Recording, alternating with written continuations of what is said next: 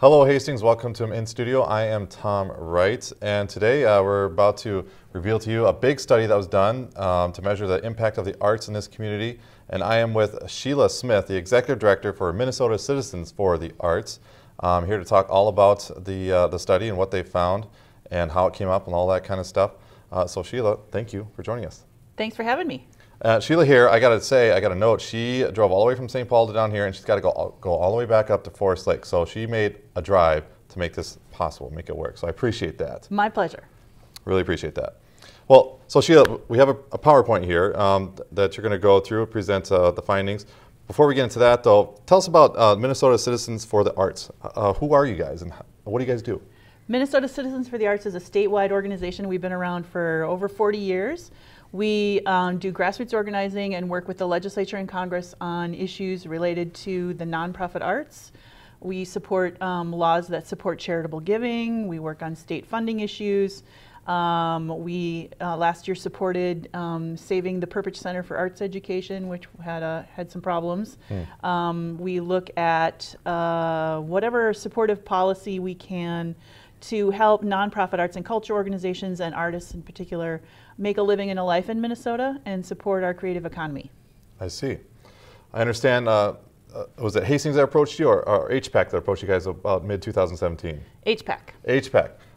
And for those unfamiliar yet, living in a cave, I mean, come on now, HPAC is pretty well known now, but Hastings Prescott Area Arts Council, well known in town for their arts and all they do, they approached you guys about doing a study, and so take us from there. Well, what happened? Well, Minnesota Citizens for the Arts is the home of the Creative Minnesota Project. It's a collaborative project of all of the state's statewide arts service organizations and foundations that support the arts, like the McKnight Foundation, the Jerome Foundation, the Bush Foundation, the Minnesota State Arts Board and Regional Arts Councils, and a number of others, working together to create hard data about the arts and culture sector. It started because we were all bemoaning the same thing, which was none of us had access to good hard data for policy making and education about the sector and for advocacy. And you can't really make public policy if you don't know what you're working with. And so we needed to set some baselines. What is the spectrum of the nonprofit arts community? How many people work in nonprofit arts organizations? We didn't know. How many artists are there? We don't know. So the project was put together to sort out those things. And as of this week, we have created 59 separate studies.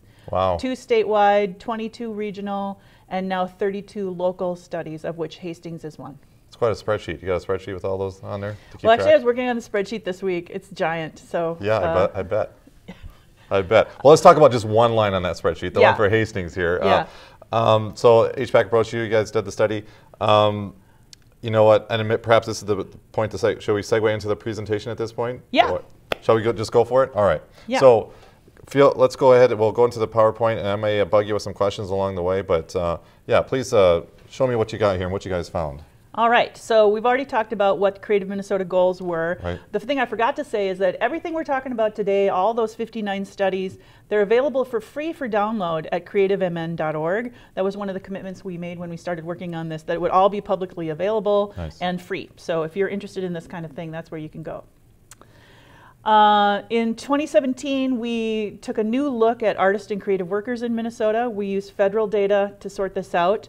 We found there are over 104,000 artists and creative workers in Minnesota, which kind of blew my mind because I thought it was about half of that. This includes people who make their living fully or in part for nonprofits or for-profits or even self-employed in 41 creative occupations. So this is a list of the 41 creative occupations, and so when you think of arts, you might think right away of painters, maybe singers, dancers, and musicians, but there's actually a pretty large group of occupations that are very dependent on creative work. Even a choir director in a church, that's a creative occupation, you know? Sculptors and illustrators, sound engineering technicians, photographers, camera operators, all kinds of folks are included in that artist and creative worker group. On a statewide basis, we found over 16,000 photographers, which surprised me until I thought about all the different ways that we are now using photography, whether it's online or for advertising, wedding photographers, all of these people taking photographs for a variety of ways. Second, musicians and singers. Third, writers and authors. And fourth, graphic designers. Oh wow, graphic designers are way up there. That's a surprise to me. That's Yeah, well, again, you have people designing print materials, designing logos. There's design in almost everything we see in our daily lives. If you're in Walmart and you're looking at all the signs around the building, all those signs were designed by a graphic designer. So. True. Wow. We did a giant survey of individual artists in Minnesota. Over 2,000 responded, so it's a really good response rate. Usually you only need about 400 to get a statistically valid study. We found that about a quarter of artists report they're working full-time in the arts, 40% or so are part-time in the arts and then doing another job. So for example, maybe they are a reporter like you in public TV, but maybe on the side they're running a band, or they're painting, or they're a photographer or something. Oh, right? Cool. I'd be terrible at any of those, including the reporting. So are you an artist of any kind? I like to write. I do like to write a little bit. Okay, writers and authors, that was included. So yeah, there you go, you're one of those. Cool. And then we had about a third of the respondents were hobbyists or students or retired, so they're not making any money in the arts, and so they're not included in our economic impact numbers.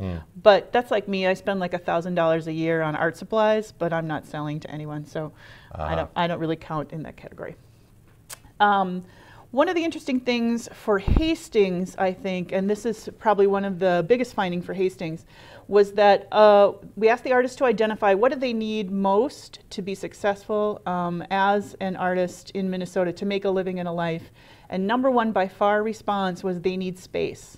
They need space to work, space appropriate for their art form. So if you're a theater artist, you're a musician, you're a dancer, you need spaces where you can rehearse and then spaces you can perform. If you're a visual artist, a jeweler, a potter, all those different kinds of artists that are making things with their hands, they need dedicated studio space with the right equipment, and then they need a place to sell the work that they're making. So like any industry, it has a specific need. And that's where Hastings is way ahead of the rest of the state in having worked with ArtSpace to create your building downtown. You're already, I've been doing these studies in towns all across the state, and they're all just starting to talk about artist live workspaces and trying to develop the local creative economy. So you guys are way ahead of the pack. That's Hastings. You should That's know. Hastings for you. Yeah, not gonna lie. So, and then I see it's better also a connection. Yeah, artists very much want to connect with the communities. They have a very, very high rate of volunteerism, and not just as artists. They might be volunteering on the local planning commission or volunteering at their church. They volunteer to a very high degree. They like to connect to the community and to other artists also. The learning piece is very interesting to me because the older artists all reported, I've spent a lifetime developing these very specific artistic skills, and I need to pass them on to the next generation. The younger generation of artists are all, I want to learn new things. I want to take on new skills. And so that was a lesson learned for the statewide sponsors of this study is, well, how can we develop more mentorships so those skills can be passed on from one generation to the next? So it fit together really nicely. Yeah, that makes a lot of sense. We learned. And then artists, of course, want to earn more, and they want a bigger audience, and that's no big surprise. Right. Starving artists don't want to be starving too long. Nobody wants to be starving. Nobody wants to be starving artist. Nobody wants to be a starving artist. So, so that's just something I should throw in here is that so often if you're throwing a big event, you might be paying a caterer, you're paying to rent the hall, and then you ask the artist to play for free. You're right. You're so What that's the so heck true. is that? These people, they have houses and mortgage, they have kids, they've got to put food on the table like everybody else. If you're going to throw an event, stop asking artists to do things for free. Let's pay everybody. Yeah, I'm going to throw out there because us in the TV land, we do get asked by family and friends, and no offense to anybody out there watching, but once in a while, oh, so and so's getting married this summer. Would you just come and just film the ceremony? Yeah, there's a perfect example. Yeah, that's like a day out of my life. People should get paid for their work. That's all. Yeah, but yeah, it's funny. It's a good point. Very good point. All right. So Hastings is a little different than the other places we studied. You're within 2 counties, and so when we were looking at what is the artist population here, the data only comes to us in county level. So we put together both Dakota and Washington counties to look at the artists that are living kind of in this region. So over 11,000 artists are just within these 2 counties, of which nearly 3,500 are full-time. So that's a really big artist population. That's third behind only Hennepin and Ramsey. Wow, yeah, just in Dakota and Washington. Yeah. Wow. So that's a huge talent pool to draw from. Yes. It's very exciting. So they're already here. They're already contributing to the economy. In terms of density of creative workers in the workforce, Dakota County is amongst the higher counties in terms of creative worker density. This map, you have to kind of stare at it for a while. It's how many artists per 1,000 workers gives us the creative worker density. And of course, Hennepin and Ramsey County are number one, but you can see Dakota is dark blue, so that's the next density down. Looks very good. So that's 31 creative workers per 1,000 workers. In terms of average hourly wages for creative economy workers, this has been an interesting question to look at. You know, there's a lot of debate about what the minimum wage should be, what the average wages are around the state. In this area, the creative worker wages are slightly below the overall average worker wage, but only very slightly. The differences in other parts of the state are much more dramatic. In very rural areas where the average worker wages are super low, the creative worker wage is always higher. Oh. And one of the reasons is that the creative workers tend to work on a larger geography. So if you're making things, for example, maybe you're a potter, you could be selling those things on Etsy.com or other places online. Yeah. So your market is not just town, it's not just the county, it might be the country, it might be international. If you're running that wedding band, you're not just going to do the weddings in Hastings. You're probably serving, you know, you're probably running around a couple of counties to make your wages. Someone else will be. Don't call me. Don't call me. I won't even. Yeah, you're not in a wedding band. I retired from that one right away. So anyway, generally in greater Minnesota, the creative worker wages are higher. And I think this is probably a function of you're so close to the core metro that you're still part of that economy, you know.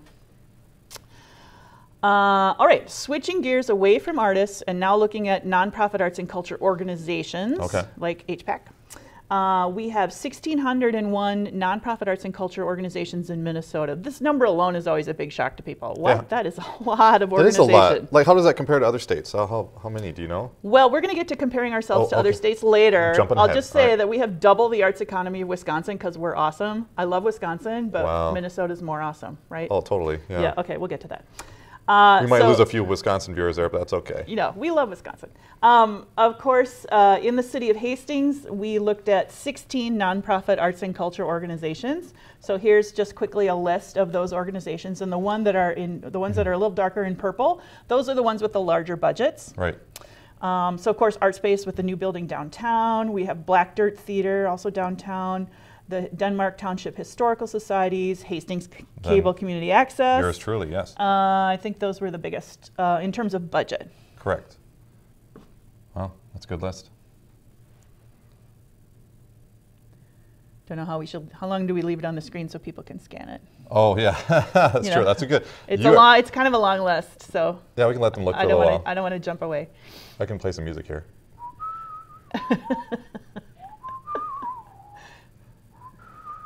Okay, I think they're done. Okay, you're done? Okay.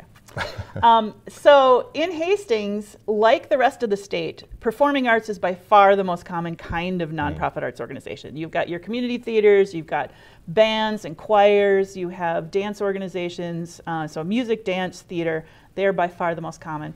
What's interesting here is that you have 2 history and historical preservation organizations for not a big geographic area. Usually at most there's going to be 1. Wow. So that's an interesting highlight of your data.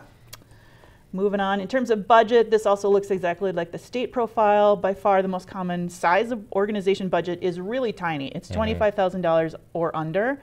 Those tend to be groups where they're throwing 1 fair a year.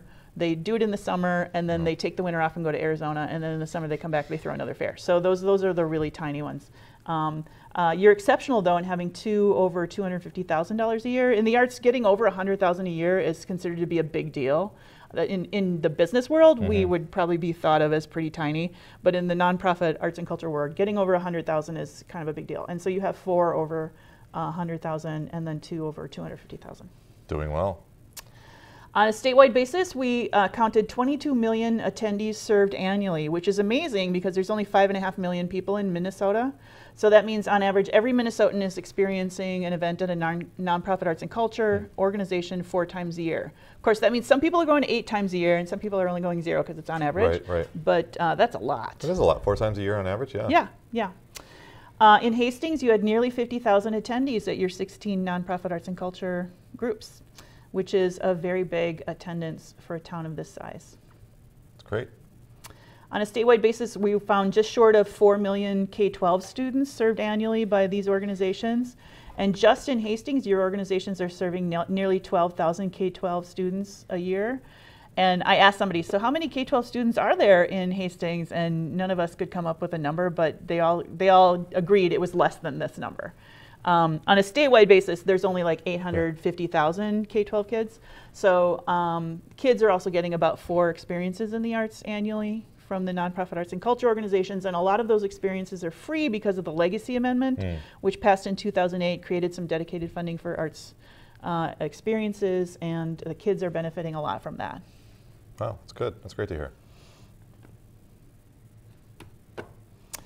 We did a huge audience survey project. Over 6,000 attendees responded to in on-site survey at events. We give them a piece of chocolate if they give us the piece of paper. Oh, there you go.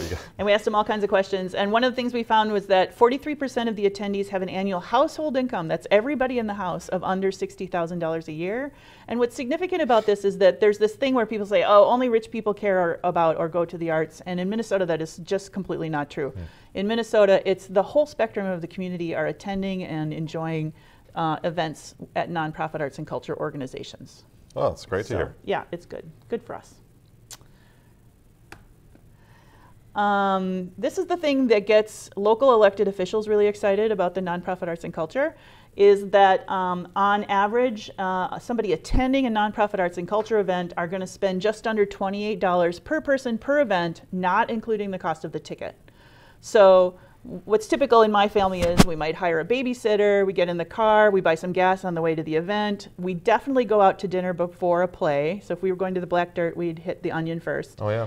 Right? And then during the play, maybe we'd grab a snack at intermission. Afterwards, maybe we'd all go out for a drink afterwards. And then we go home and relieve the babysitter. And each step along the way, we're having this little economic interaction with town that wouldn't have happened otherwise. If we'd all stayed home and on the couch and watched The Voice, none of these things would have happened. Right. So the great things about the arts is it gets people up out of their house, out into the community, and spending money. And it's not a ton of money per person, but it adds up. You know, we saw that there was like 12,000 attendees in Hastings. So that gives you a chance to figure out, well, how much is the economic impact then of all of this activity that the nonprofits are creating? And another thing Hastings, I think, is on too, is that to invite some artists that are come down and spend a bunch of money too. I guess last summer for Live at the Levee, Eric Paisley, I think his name was, the artist, he came down. He went downtown and spent $10,000 on antiques in the stores around Hastings. Get out. Really? Oh, yeah. That's cool. I wish I could have followed him around. I wonder what he bought. I know, yeah, right? So, I don't know, yeah, what did he have with him to like carry all that stuff with? Yeah, too, he must have like underlings who like haul his antique treasures around. Yeah, he must. But, well, that's great though. Yeah, $28 a person. That's, yeah, more money in the economy. Yeah. And then 14% of that audience is not local. And not local means not just not from Hastings, not just not from Hennepin or Dakota County, it's not from the 7-county metro area. So they're coming from Wisconsin, they're coming from southern Minnesota, wherever they're coming from. And the great thing about that is those guys spend way more. So the non-locals are spending 80% more. Wow. And so I've learned at an economic development conference in Fergus Falls that people in greater Minnesota are willing to drive up to 2 hours for entertainment. And very often, we nonprofit arts organizations, we just market to town or to the county. Right. So thinking about, well, how far out is 2 hours that we could be marketing the fairs and festivals and things that are happening in town and bringing a bigger audience here who are then going to spend money at all the restaurants and buy gas in town and go buy all those antiques. Right, exactly. And I bet this is the reason why a lot of businesses in Minnesota were secretly hoping the Vikings didn't make it to the Super Bowl. You know, to have a bunch of people. So we can get all these out-of-towners. Right, come in, exactly. You know? Yeah. Yeah, it's almost doubled. Well, here, the Wisconsin people should be happy. I put a picture of Packer fans there. Oh, wow. Yeah.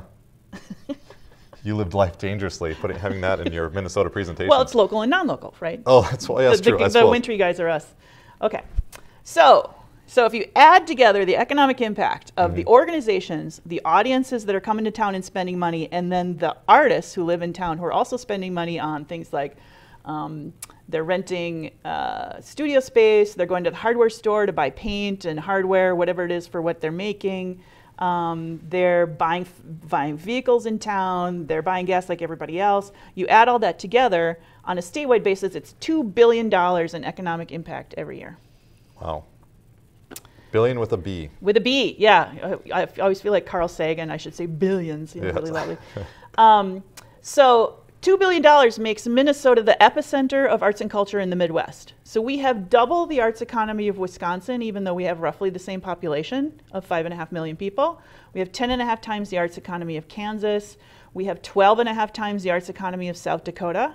So if you're a young creative person, you're going to load all your stuff in your car and drive to Minnesota because this is where the cool creative jobs are. Right. I'm from South Dakota, so I have to admit I can see that. Yeah. Sorry, South Dakota, but yeah. No, there's great stuff going on there. There's a lot of great stuff going on there. It's just way smaller than what's Yes. going on in Minnesota. Oh, yeah. Wow. Yeah. That's a tall bar. So, like I said, we're cool. Yes, very. And so this just lays out the actual numbers that get you to $2 billion, organization spending, plus audience spending, plus artist and creative worker spending. So for Hastings, first of all, we looked at what are the organizations and audience spending in town. That's $2.3 million a year. I think that's a much bigger number than everyone expected. Then we can add to that some part of the $43 million in economic impact generated by the spending of those artists and creative workers, the 11,000 that are in Washington and Dakota County. But because that data set's at the county level, it's kind of hard to figure out, well, how much of that is actually in Hastings. Right. So we just say plus some portion. Gotcha. So this is a really impressive number for a town of this size. What's interesting about that, since this was presented to the city council the other day, it generates over about $258,000 in state and local government revenue. All that spending, sales tax, income tax, all that kind of stuff, all that boring stuff, it adds up to $258,000 a year in Hastings. And then you can also count some of the government revenue generated by that artist spending in the two counties, but we don't have the specifics, so we're just going to move on. Sure. So then we can shift gears again and look at some public opinion polling. Minnesotans place a much higher value on creativity than people do across the country. There's something special here about Minnesotans' attitude toward the arts and culture. 91% believe that the people who create art are contributing something important to the communities in which they live. 90% believe the arts and culture help make Minnesota an attractive place to live and work, which is great. Oops.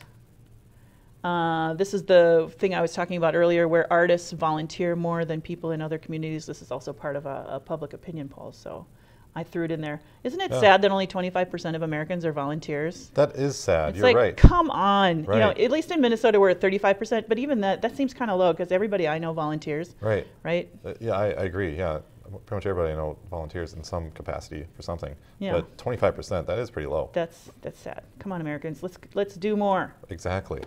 And then, so we're coming into the end here. So Minnesotans attend arts and culture events more often than other Americans. 76% say yes, I did attend an arts and culture event in the last year. It was 68% of Americans.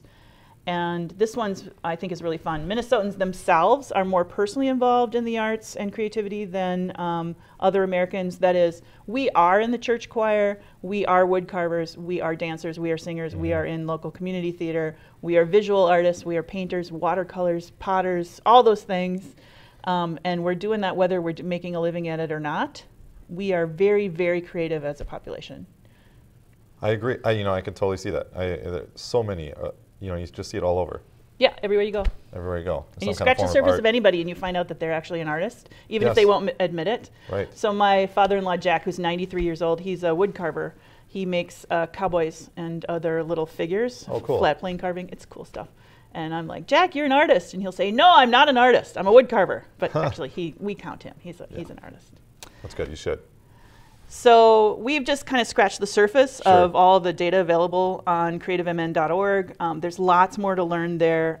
There's actually a full big study, 40 pages, very in-depth on all of these topics. So if you're really interested in this kind of thing, you can get it there for free. Great.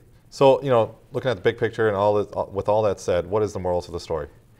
The moral of the story is the arts and culture in Hastings have an economic impact in town that we have just uncovered for the first time. This is the first time this has ever been looked at. Hastings is ahead of a lot of other communities in having already thought about and working on artist and live-work housing. Bringing those people to downtown mean they're going to start spending money in all the businesses downtown and the restaurants, and they will draw other people. So Hastings is ahead of a lot of other parts of Minnesota, and that's really exciting. This is a baseline study, so we'll come back and look again in 6 or 7 years and see how things have grown with the addition of the art space. But I think next time around the numbers are going to be way bigger because you guys are clearly poised for growth in arts and culture development.